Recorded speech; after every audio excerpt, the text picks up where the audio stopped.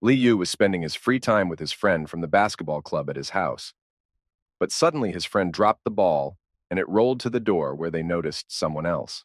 The unexpected visitor was Su Yin, the brother of his friend. When their eyes met, something happened that he never believed in. Su Yin fell in love at first sight. Su Ling was very happy to see his brother again and introduced Li Yu to him with a smile. Su Yin wonders why he hasn't met him before, but he is even more confused by his heart, which seems to have gone crazy when he met Li Yu.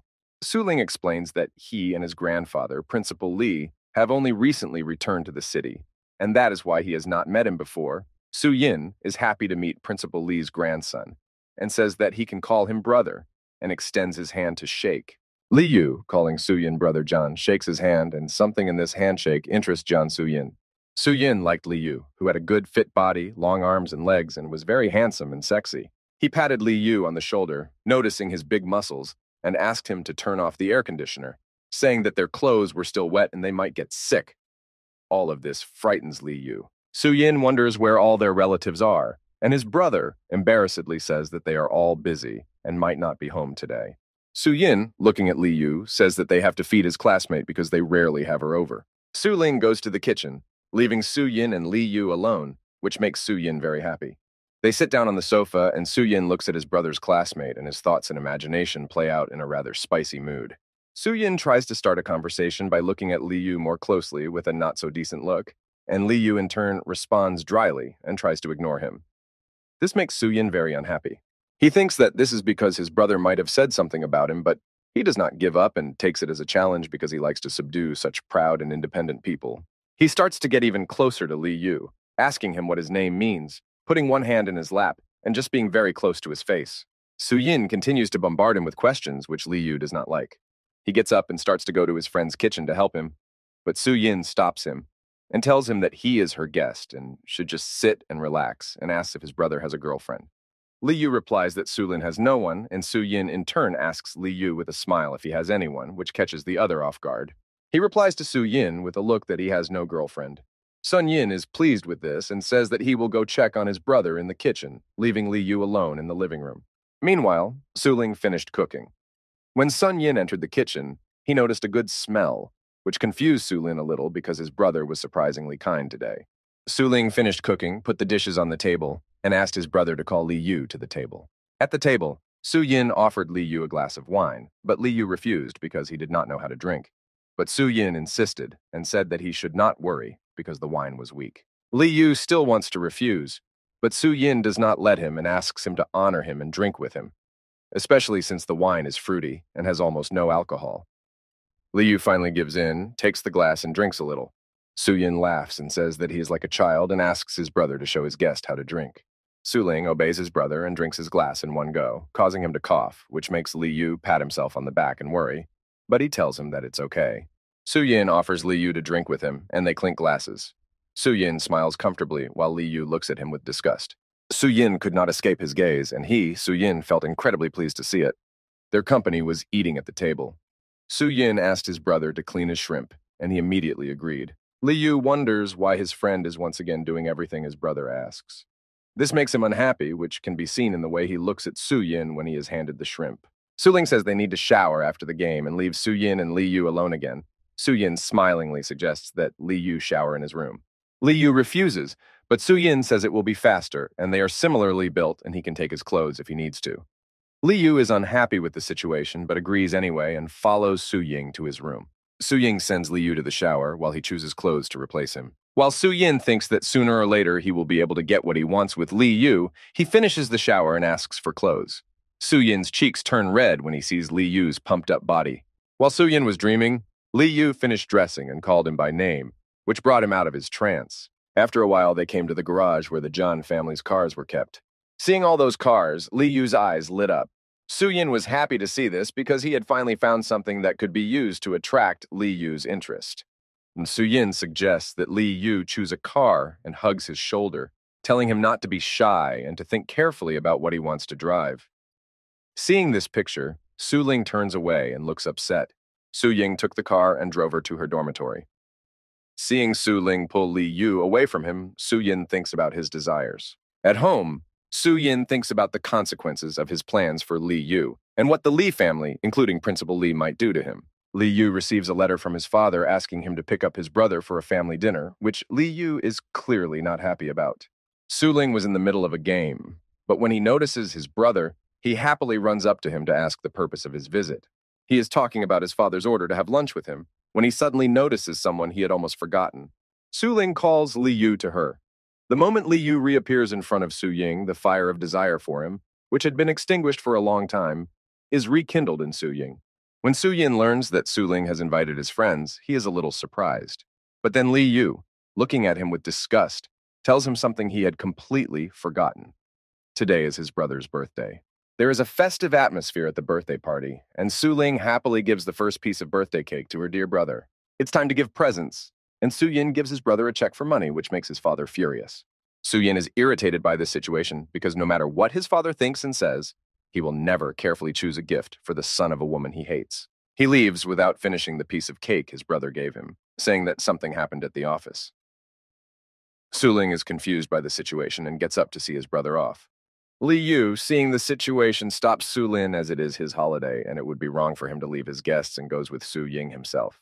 While walking with Su Ying, Li Yu asks him if he really forgot Su Lin's birthday, to which he receives a cold confirmation. Li Yu asks him to at least congratulate his brother, whom he has always admired. Su Ying is displeased with his last words. Su Yin refuses to comply with Li Yu's request, but he asks him to at least send a message, which Su Yin agrees to do. After sending the message, he shows it to Li Yu so that he will finally leave him alone. Li Yu is pleased and thanks Su Yin with a beautiful smile. After that night, Su Yin could not get the image of Li Yu and his smile out of his mind. He's looking forward to the end of the exams and seeing Li Yu again. As the exams approach, Su Yin, unable to bear the long separation from Li Yu, decides to go to the place where he usually plays basketball. When he arrives, he does not find Li Yu there. Upset by his failure, he decides to leave to find a place where he can relax. Suddenly, he was called by a familiar and pleasant voice. When he turned around, he saw the person he had been dying to meet. When his classmates noticed that Li Yu was talking to someone, they recognized him as Su Lin's brother. They were missing someone to play with, so they offered Su Yin to play with them. Su Yin gladly accepts their offer and joins the game despite his office attire.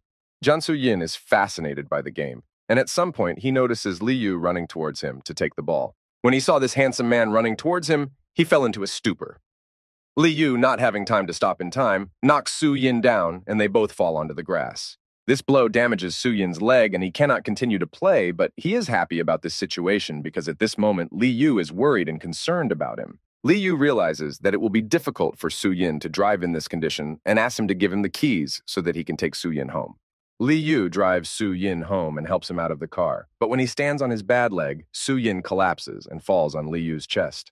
Li Yu is embarrassed by the situation and asks Su Yin not to hug him, but Su Yin won't let him and says that his leg hurts a lot and it will be hard for him to walk. Li Yu helps Su Yin to the apartment and prepares a meal for him. While Li Yu is preparing the food, Su Yin suddenly asks him to help him undress so that he can take a bath. He helps Su Yin undress and tries not to stare at him. After helping Su Yin undress, he decides to go to the kitchen to check the water on the stove, but Su Yin stops him. Su Yin asks him not to leave him like this and to help him to the end, to which Li Yu agrees, but Su Yin loses his balance and falls into Li Yu's arms. Li Yu is embarrassed by the whole situation, but he still helps Su Yin into the bathroom and then goes to the kitchen to finish cooking. Su Yin has finished bathing and calls Li Yu to bring him a robe. When he finished drying himself, he noticed that Li Yu had not come and thought that he had frightened him by his actions. Su Yin decides to leave the bathtub by himself despite the pain, but he is blocked in his tracks. Li Yu, shyly looking away from Su Yin's body, hands him a robe. Su Yin puts on the robe and tells Li Yu that he is acting like a little girl. They are two men, and he need not be ashamed of him. He brags about his chiseled body and talks about his training to get there. He teases Li Yu by telling him that men should also have a waist. Su Yin leans down to his waist and asks him something Li Yu didn't expect, if he has slept with anyone. He laughs at his question and tells him he doesn't have to answer. Li Yu is displeased and outraged that such a frivolous and vulgar person is Su Lin's brother. Li Yu helped Su Ying to sit at the table and served him some food. Immediately after that, he abruptly leaves Su Yin, which surprises him. Su Yin blames himself for overdoing it with Li Yu and regrets that he did not stay with him longer. Su Ling learns from his brother that he has injured his leg. This often happens during the game, and he knows what to do. So he gathers medicine and tells his brother that he will be back soon. Su Yin asks Li Yu to go with him. His father, who overhears the conversation, tells Su Lin that he will be staying at his brother's house for the night, and that he should pack his things. They waited a long time for Su Yin to open the door. When Su Yin opened the door, they saw that he had difficulty moving, and Su Ling helped his brother to go back. In the living room, Su Ling is concerned about her brother's condition and offers to help him massage his leg. Su Yin refuses, but his brother insists.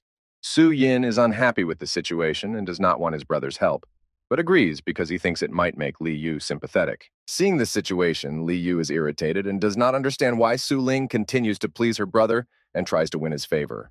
Before coming to Su Yin, they stopped at a supermarket, and Su Ling was happy to talk about his brother. Although Su Ling only wants to help his brother, Su Yin is unhappy with the pain and yells at him, which makes Li Yu angry. Su Yin's anger reaches its peak and he kicks his brother with his good foot, causing him to fall.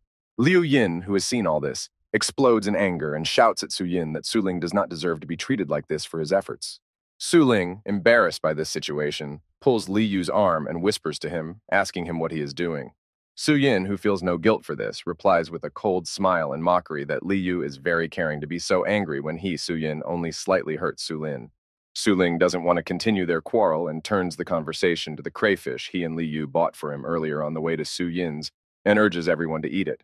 Su Yin is consumed by memories of his childhood, when he used to eat spicy crayfish with his mother, and how, at one of these meals, his mother and father had another big fight in front of him. As a result of one of these fights, John Duyuan, his biological father, left the family, leaving his wife in the shoji, and little Su Yin depressed and confused.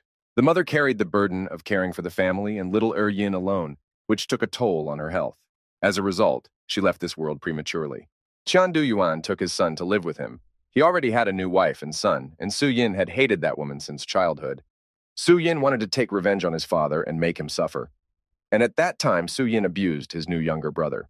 He was suddenly brought out of his unpleasant memories by Su Lin, who served him cleaned crayfish. At the end of the meal, Su Yin stressed that they should not overeat because they had exams tomorrow. Su Ling takes this as his brother's concern and is happy about it. Su Yin is surprised that they are fine after so many acute crabs and notices their stamina. Su Yin notices that the family expects great success from Su Lin, and when he gets into University X, they can ask him for anything. Su Lin is very happy about this. Su Yin sends them off to rest, and they go off to talk happily about their plans for the future. Su Yin, looking after them, thinks about his wish to be alone with Li Yu. Su Yin was walking to work because of a traffic jam when he met Li Xuan, Li Yu's older brother. Waiting for the exams to end, Li Xuan and Su Yin talked about their business. After a while, the exam was over and people began to leave the university building. Noticing Li Yu's appearance, Su Yin happily called out to him, which surprised Li Xuan. With a smile, Su Ying asks Li Yu about the exams and encourages him. Looking at this picture, Li Xuan looks confused.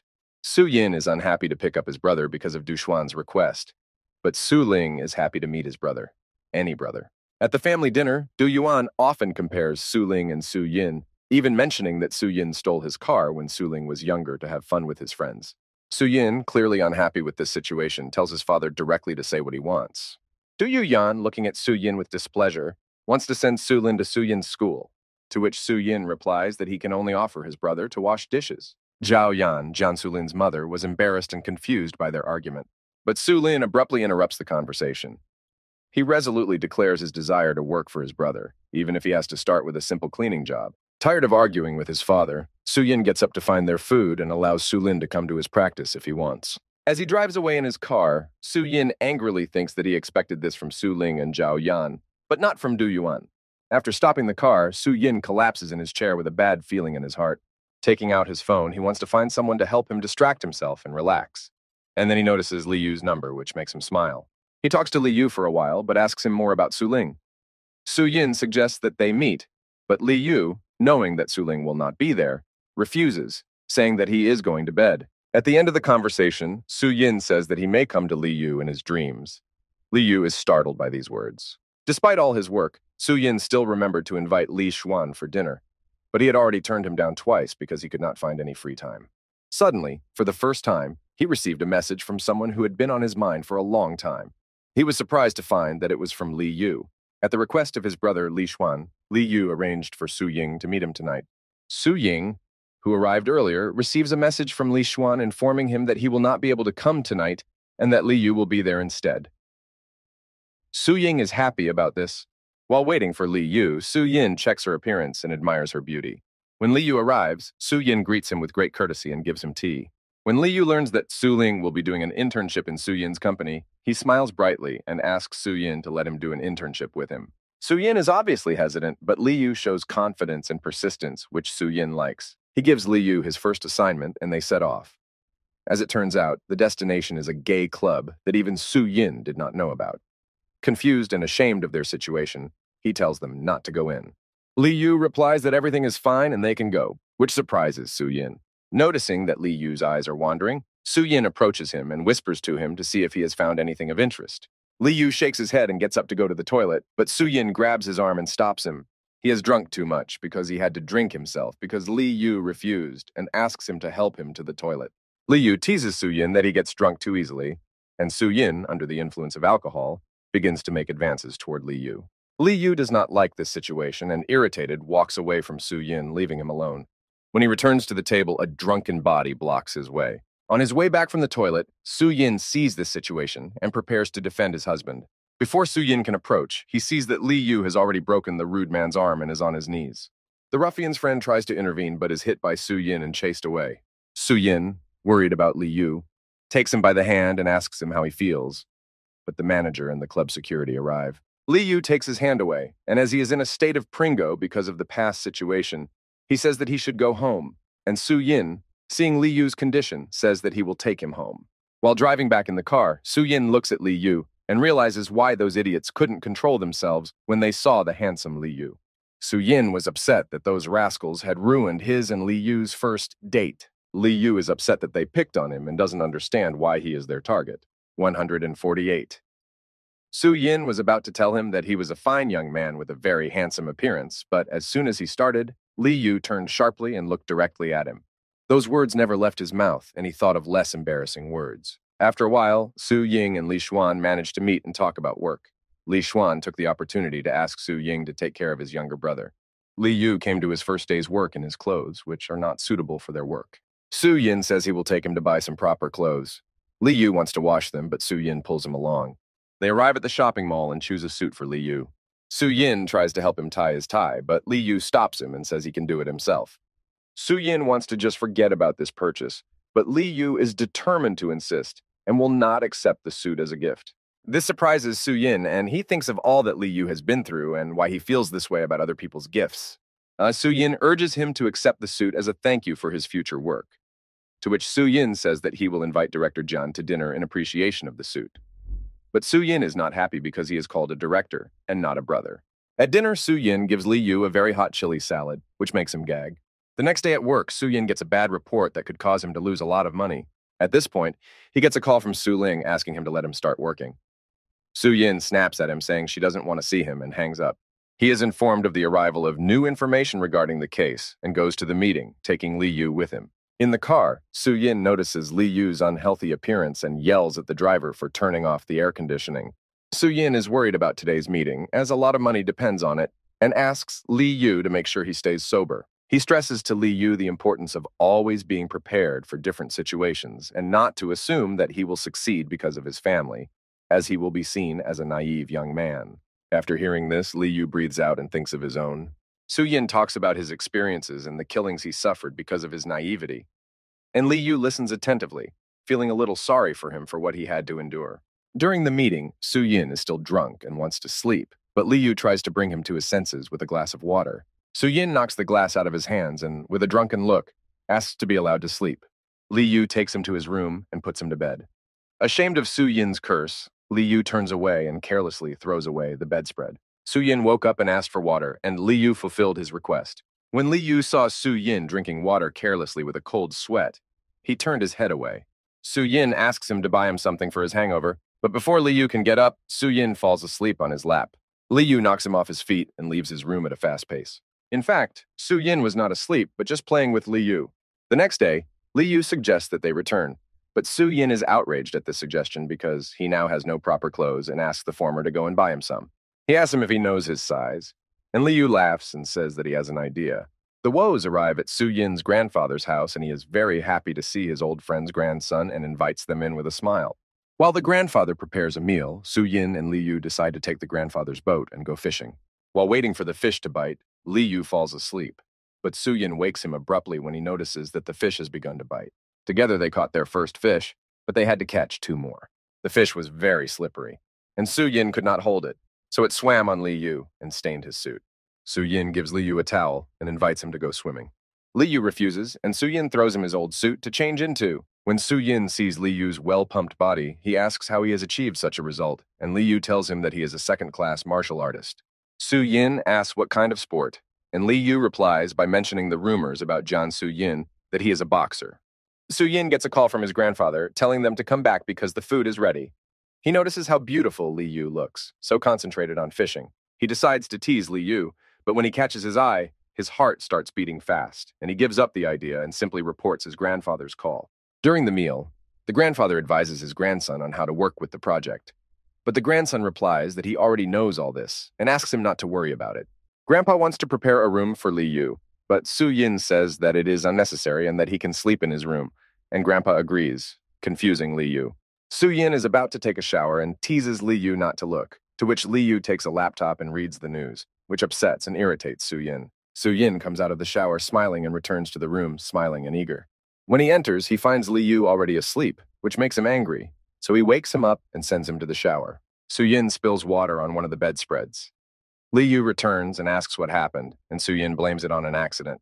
Suyin asks Li Yu to lie down and teases him about being afraid of him. As Li Yu goes to bed, he thinks that working for Suyin is not so bad, and that he can learn a lot from him as an experienced businessman.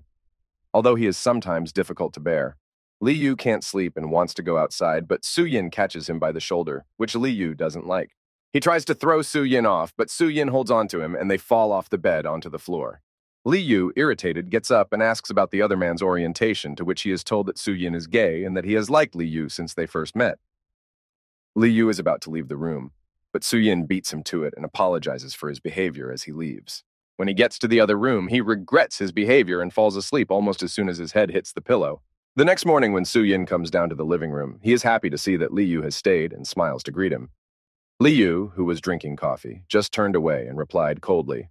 Throughout the day, Li Yu ignores all of Suyin's attempts to start a conversation, and he decides to get rid of the event to talk to Li Yu alone.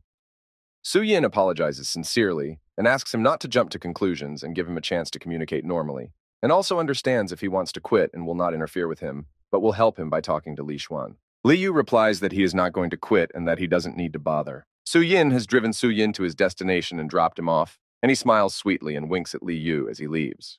3 days later, Su Ling and Li Yu arrived at work and waited for Suyin. When Suyin saw Li Yu smiling at his brother, she was jealous. When Suyin came in, Li Yu said that they had to go to the hot springs again, and Suyin said that he would take him for 2 days. Suyin interrupts the conversation with a question about a job for him, and Suyin looks at his brother with a frown. Suyin's cousin Bai Xinyu arrives, and again at night, Suyin has a headache, but Xinyu does not understand what is wrong.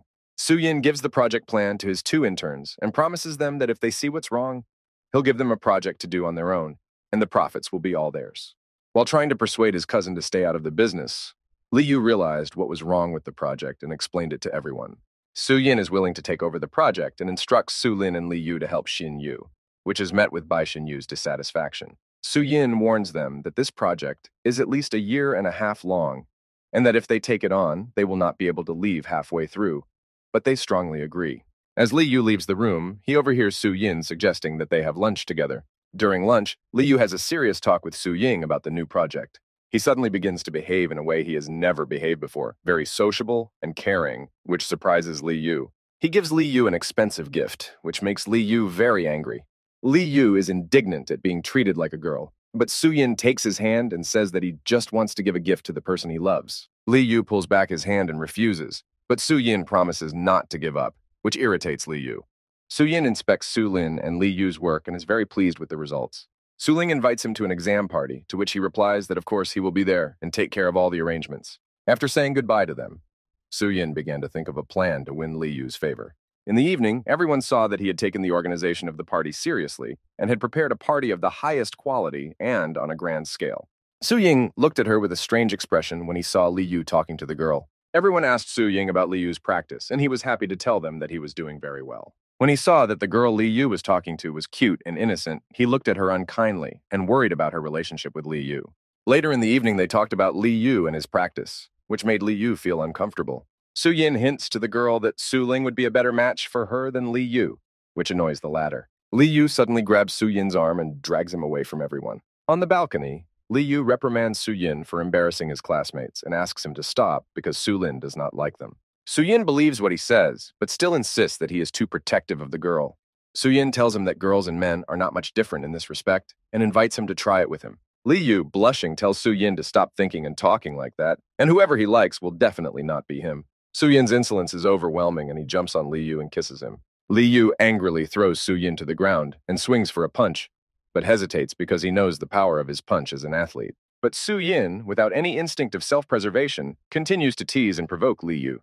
Li Yu, having lost the last strength to restrain himself, strikes Su Yin and silently leaves him lying alone on the ground. Thinking about what happened in the restaurant, Su Yin did not regret his actions and wondered what he should do next. He suddenly received a call from his brother and picked up the phone to find that it was Xiao Li. It turned out that the two of them were drunk and couldn't get home. Su Yin suddenly gets ready and asks him not to hang up, but the strength leaves Li Yu's hand and he drops the phone. When he arrives, he asks the staff to take Su Lin to the car and takes Xiao Li's arm. When he wakes up and sees Su Yin, Li Yu asks him to pick up Su Lin and take her home. Su Yin is surprised that Li Yu cares about others, even in his condition. He drove her to the hotel and carried her into the apartment, putting Li Yu on the bed. He wants to take advantage of Xiao Yu's moment of powerlessness, but gives up the idea and tenderly touches his lips with his fingers. After taking a shower, he returned to the room where he had left Li Yu and decided to help him undress, thinking that tomorrow he could think of something to explain to him. Li Yu awoke from the movement around him.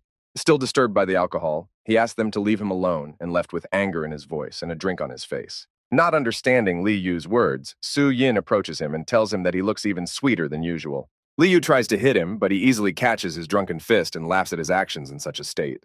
He seizes the moment and kisses Xiao Yu again, making him feel ashamed and angry. Su Yin tells him with a smile what motivates him and that he just wants to get to know him better, which makes Li Yu afraid. Su Yin finally moves away from him and does not stop teasing him. Li Yu doesn't understand why he's letting her do it this time and what's wrong with him, which makes him even angrier. Su Yin is surprised to hear from his brother and asks him about yesterday. Li Yu hears Su Ling talking to his brother, and on the other side of the phone, something cracks loudly, which frightens Su Yin a little. The next day at work, Su Yin meets Li Yu and asks him to come to his office. In the office, he talks about his work as if nothing happened yesterday, which makes Li Yu very angry. He finally breaks down and attacks his boss, and one last time, showing respect for Su Lin, warns him to leave him alone. Su Yin can't stand this attitude and fights back and starts yelling at him for his behavior. Li Yu shows no respect, which infuriates Su Yin, and he lunges at him. But Li Yu easily knocks him down and tells him to keep talking to see how fearless he is. A fight ensues between the two, with Su Yin clearly on the losing end, missing many blows. He grabs the first thing that comes to hand and throws an ashtray over the edge. This infuriates Li Yu even more, and he begins to strangle his boss. Su Yin, forgetting his instinct of self-preservation, pulls Li Yu toward him and begins to tease him in his own way. Gathering his last strength, he pushes Li Yu to the ground and begins to talk about himself in an arrogant tone, forgetting to mention the previous evening. Teasing and mocking his opponent more and more, he runs around the table in his office. They are surprised to hear from Li Yu. He calls Su Ling, and Su Ling answers him gently, which makes Su Yin think that he has fallen in love with his younger brother.